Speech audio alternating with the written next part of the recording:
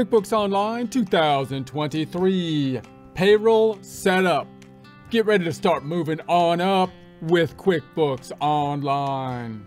Here we are in our Get Great Guitars practice file. We started up in a prior presentation using the 30-day free trial. We also have the sample company open. If you want both open at the same time, we suggest using the incognito window or another browser.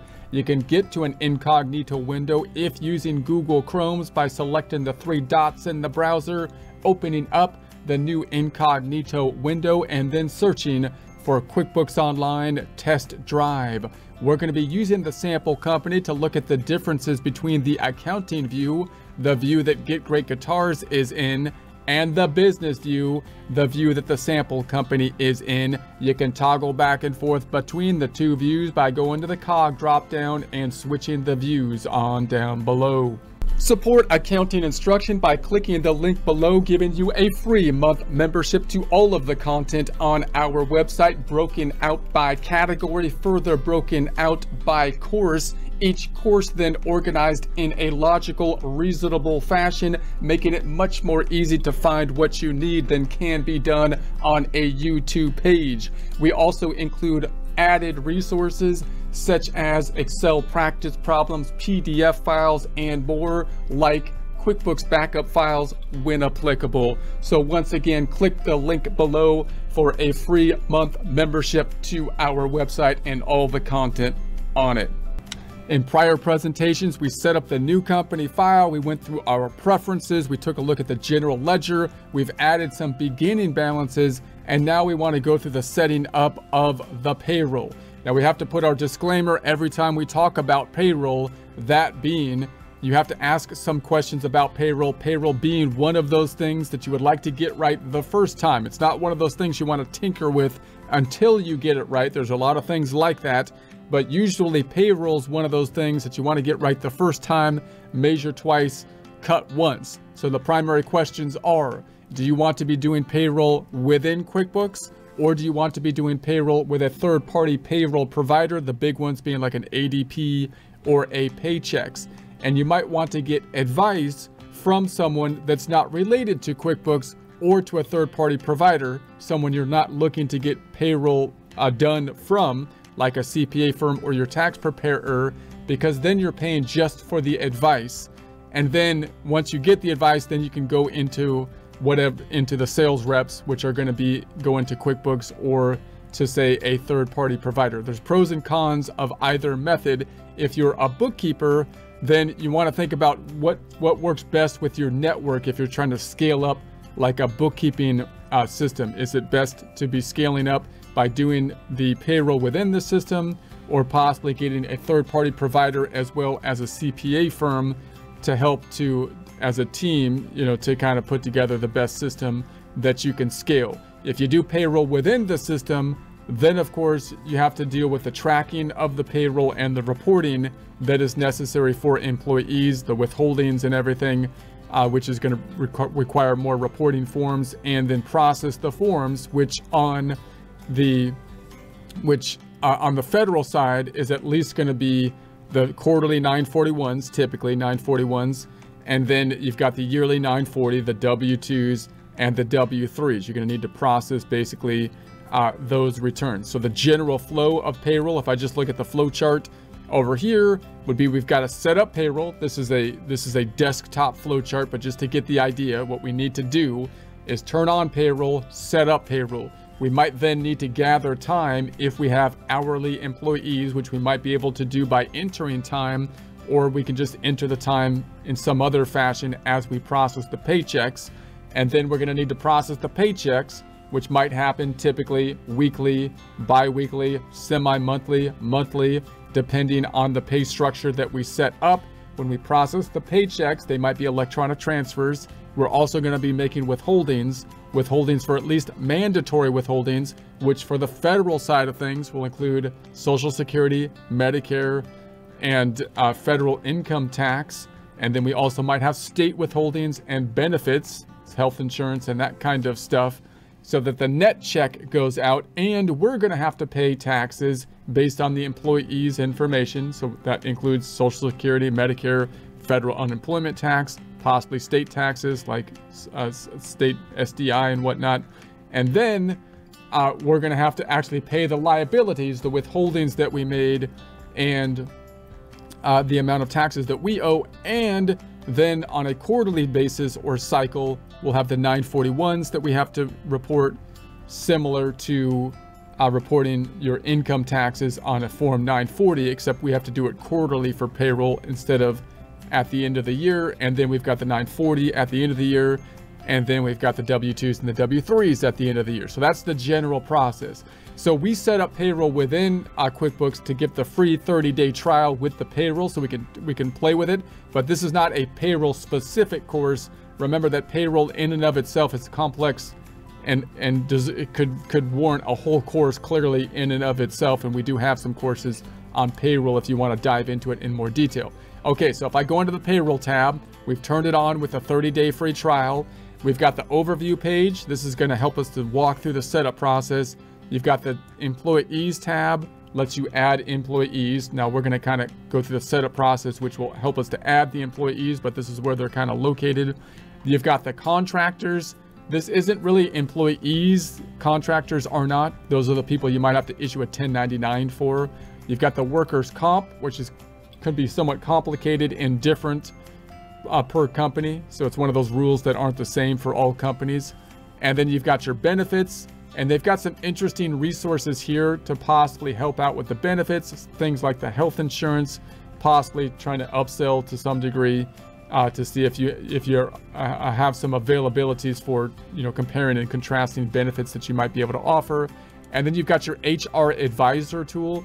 And this is kind of a neat tool because obviously payroll is what we think of from the accounting perspective, but payroll and HR laws related to employees are kind of linked together in some way. So we have the actual recording requirements, financial statement reporting, and then the requirements to give information to the employees and so on. So they got some resources here that you can look into: hiring, setting up policies, follow HR laws, manage conflicts, and terminating information. So it's kind of interesting information or resources that could be useful here. And then you've got some compliance resources, once again, kind of research and resources for compliance. So let's go back up to the top and let's just go through our welcome process. Welcome to QuickBooks Payroll. Let's get acquainted. Just a few quick questions. So let's go. Let's do it then. We're setting it up.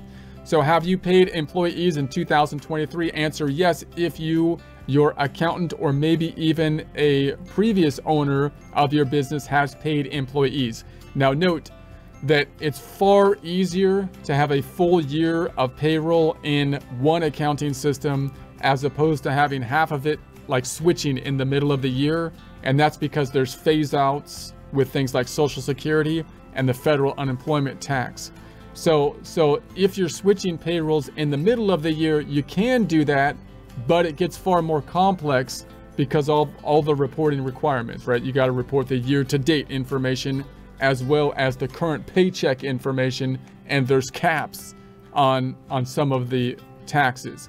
So we're going to start in January for the whole year, and therefore we're not going to have any prior payments prior to us starting in January. So I'm just going to say no. That would be the preferred layout. So we're thrilled you're here, since it looks like, and if you're thinking about switching payrolls, try to time it so that you can do it, have a whole year in January generally, or at least switch at the end of a quarter or something like that, right? And then it makes it a little bit easier. And so that's that. So we're thrilled you're here. Since this looks like this is your first time paying employees in 2023, we'll help you set up. So let's good. That sounds good. Next. So when is your next payday? So I'm going to say it's going to be on a monthly basis. So I'm going to say we pay it's going to be on the 31st. So pick a date and we'll get things rolling.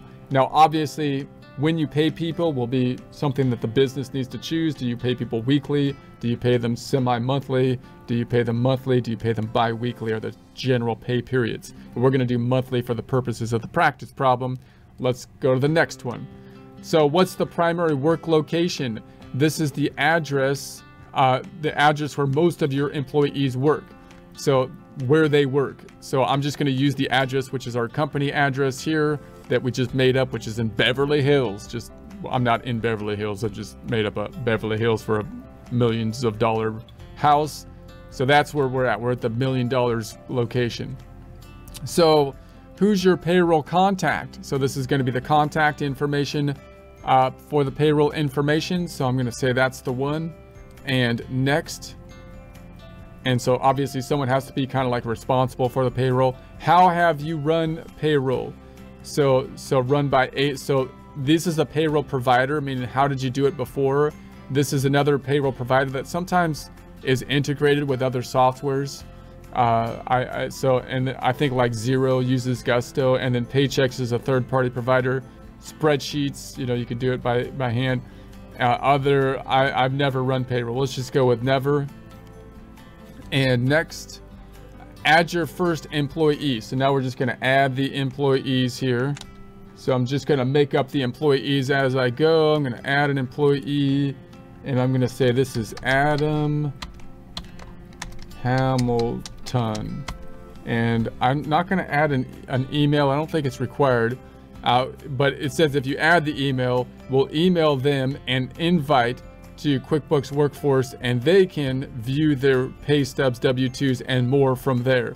So would you also like your employee to self-set up in Workforce? So they'll enter their personal tax and banking information. So that's probably the easiest way to do it, because then they can enter their information. You can email this to them, and then they can enter it from there.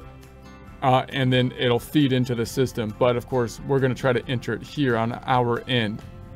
So I'm going to turn off the employee self setup and then add the employee.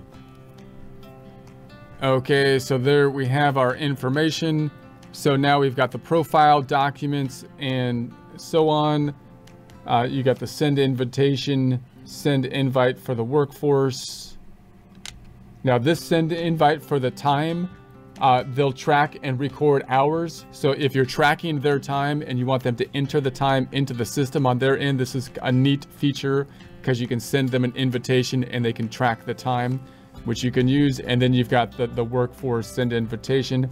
And I turned off the self set up so we can set it up on our end. If we were to set it up on our end, we would typically be using a W-4 form. You can look up the W-4 form on irs.gov if you want, just to check it out. W-4 form, employees.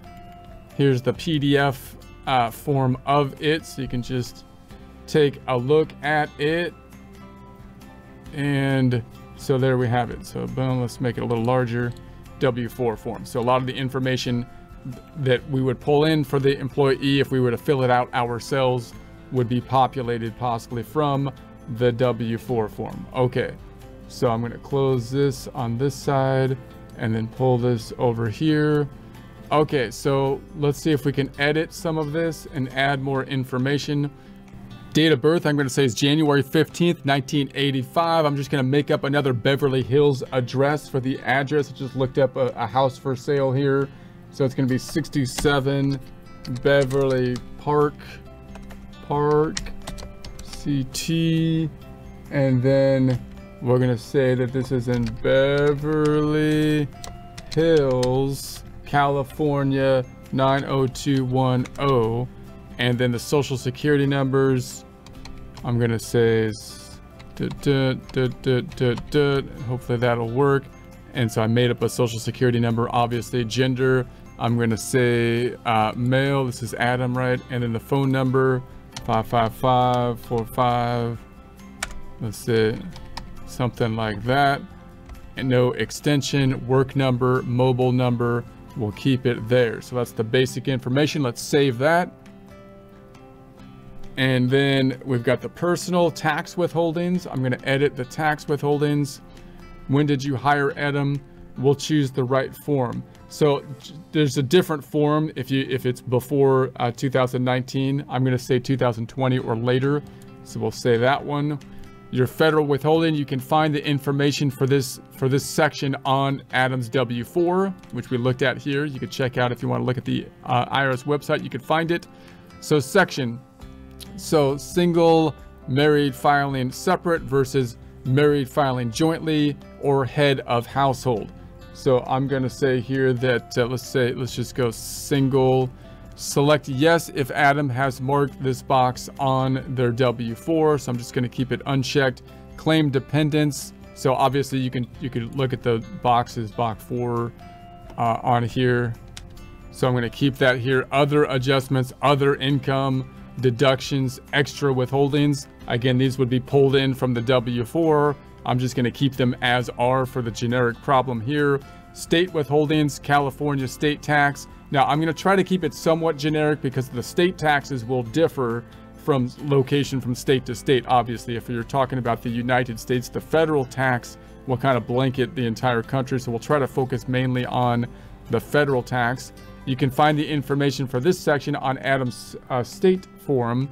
So single or married, so I'll keep it there. Withholding allowance, I'm going to keep it 0, and additional amount to withhold, I'm going to keep it as is. And then we might make some adjustments when we actually enter the information into the system on the payroll to make it kind of a generic problem here. So tax exemptions. So these are not common. Certain government criteria must be met to take these exemptions. Not sure, contact a tax expert or the applicable tax agency. So are they exempt from FUTA, Social Security and Medicare, California taxes? So normally they would not be, right? But I'm gonna try to make it so that we're just focused on Social Security, Medicare, and Social Security, Medicare, and federal income tax for the withholdings. So I'm going to try to remove federal unemployment tax, FUTA, which is a federal tax on the employer side of things, because I don't want to dive into that in too much detail for the purposes of our practice problem. And I'm also going to remove the state taxes if I can, because again, I want to make it kind of generic on the federal side of things. So most of the time, you wouldn't be exempt for these items, but I'm trying to make it so we're focused on the Social Security and Medicare, which is applicable basically to everyone in the United States. And then we'll have our portion of the Social Security and Medicare, and not on the state tax or on the FUTA, which is a smaller tax, but it's on the employer side of things. We'll talk about those when we process, but I'm going to try to keep it somewhat generic in that way. Okay, so there we have that. Payment method. So let's open up the payment method. So I'll say, okay, so we've got the paper check or the direct deposit. So obviously if you went to the direct deposit, you'd have to enter the detail for making the direct deposit. I'm going to keep it at the paper check for our purposes and say save it. And then we've got the employment details. So let's start that. So we'll say active, hire date. Let's just say the beginning of the year from 2023. So we're going to say 2023. And payment schedule. So the payment schedule, I'm going to say, let's add a payment schedule. And we're going to say pay period January. Now hold on, we want to make it, this is where the drop down is.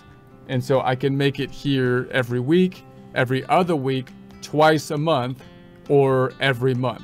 So these two get a little confusing when you say, well, let's just go, we're going with every month. I'm going to go with every month. And so then the next payday, I'm going to say is at the end of the month. So I'm going to say it's at January 31st. So to make it nice and easy when the payday is, and the end of the next pay period. So next payday, Tuesday, end of the next pay period, is also January 31st. So the payday, I'm going to make the end of the period and the payday at the same time. Not necessarily always the case, because you might have a period end and then you pay them a little bit after the period end. Pay schedule name every month. So use this pay schedule for employees you add after this one. So we're going to want to apply the monthly pay schedule to everyone. That's usually the case. Whatever you're using, whether it be monthly or weekly or whatever, you apply to everyone usually. So let's go ahead and save that. Okay, and so then We've got work location. That's good. Job title. I can add here. I'm going to leave that blank. Employee ID. I'm not going to add word workers comp class if you're dealing with the workers comp, which again will be specific to location and the actual business itself. So I'm not going to dive into that at this time. So let's go ahead and save that information. And so that looks good for that one. Payment method. Okay, so let's go to the pay types. And we've got hourly versus salary. So let's go ahead and make Adam a salaried. So I'm going to say salary, and we're going to say per year 55,000. 55,000. So that means if we pay them monthly 55,000 each month divided by 12, it should be the 4583 when we calculate it, I believe is the process. And then the set the default. I'm going to keep their default for this. Our common pay types. So I'm not going to get into basically overtime at this point, which this will be dependent upon usually the rules that you're located in, whether you got to pay more for overtime, holiday, bonuses, commissions. So I'm not going to dive into those at this point in time. So time off pay policies. So paid time off, no paid time off policy. So again, these are going to be other kind of policy decisions that will be dependent to some degree on you and the laws that are in your particular location. Unpaid time off, sick pay, vacation pay, additional pay types, allowance, reimbursements, cash tips, and so on. We're not going to dive into those. So I'm going to go ahead and save that one. And then we've got that lined up. And so let's do the last one, deductions.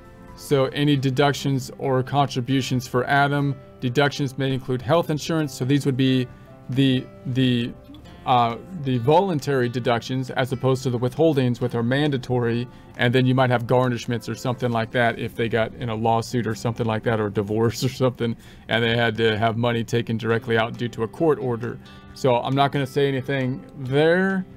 So that looks good. Everything looks set up. Boom, boom, boom. And so I'm going to save that and say done on that one. So there they are. So we have Adam, one down. Let's do the next one. I'm going to say next employee. And let's make this one. This one's going to be Erica, I'm going to say. So I'm going to say Erica Smith. And then again, I'm not going to send it email to them or her, although that would be a useful way to go, but we're going to try to do it within the system here. So I'm going to say add. We'll go through the same kind of setup process. So now we have Erica. We can set up, we can send her a timesheet, or we can have her self set up, but we're going to do it here manually. So I'm going to go in and say, okay, so we've got email. I'm not going to add an email. Date of birth. Let's say, once again, let's say 01-15-1987 or something. And then street address. So we'll do the address again. So I'm just picking another house here. So I'm going to say this is going to be at the 9425 Sunset Boulevard. And this is going to be Beverly Hills, California. And so 90210, social security number. And hopefully that will work. I'm just made that up. This is going to be female on the gender, home phone 555, and something like that. So that looks good. Let's save it. And they changed, they're picking the one that works for them here on the address. So I'm going to say, okay, that works for me. If you want to make that the address, I'm good with that. And so then we'll edit the withholdings. So I'm going to go into here. When did Erica, I'm going to use the 2020 instead of the 2019. Imagining we hired her in currently. And so I'm going to say the filing status. We'll say she's married this time. All this stuff would come from the W-4. I'm going to leave it basically as is. I'm going to try not to add much on the state to try to keep it generic on the federal side of things.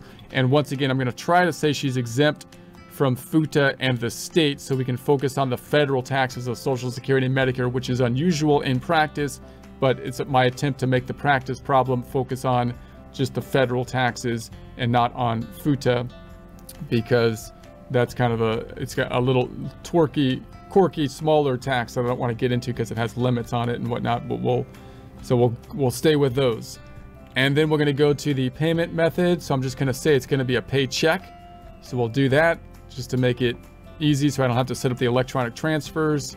And then we'll say the employee details. So active, hire date, I'm going to say 0101, let's say 01-01 2023. Did I say that on Adam? I think I might have put 2020 on Adam, but it should have been 2020. But anyways, every Beverly Hills, I'm not going to do any job title. We'll keep that as is. And so then I'm going to say that's good. Employee details, and then the pay type. Pay type, we're going to say she's hourly this time, so we can practice an hourly and a salaried one. And we'll say the rate. I'm going to say the wage is going to be 16. Let's say hourly and 16. And so there we have it here. Hourly too. So I'm going to keep it at the 16. And then I'm not going to get into the overtime and all of the other pay options down here. We're going to keep it somewhat generic with just the hourly pay so we can see the process of the payroll being processed. So I'm going to say, okay, save that. And then I'm going to scroll down and say, okay, there's the type and the deductions. We don't have any. That's going to be for voluntary items. So I'm not going to add those for our practice problem. So there's just the general setup process. And we've got our 2 employees now. So there's our 2 employees. So I'm going to say done on that. So now if I go into my overview tab, so I'm going to close this. We've got the overview tab, pay your team with paper checks. So then you can obviously go to this point at the next time when we're going to be paying the employees. We've got our employee tab now, which has our 2 employees located down below, where we can adjust those items down here. Shouldn't have any real change to the contractor, because that's a 1099 contractors, not really employees. Once again, you got the workers' comp information that you could have to set up or look into, which would be specific for a particular company in a location. Again, you've got this benefits, which kind of gives you more information, possibly an upsell. And this is just informational stuff, which is useful, HR kind of stuff, and the compliance. So no impact on the actual income statements at this point. There will be an impact, of course, the next time we make a payment, which we'll test out and we'll play with once we get to that point in our practice problem. Right now, we just set up to be ready for that point, which we'll do at the end of the first month of data input.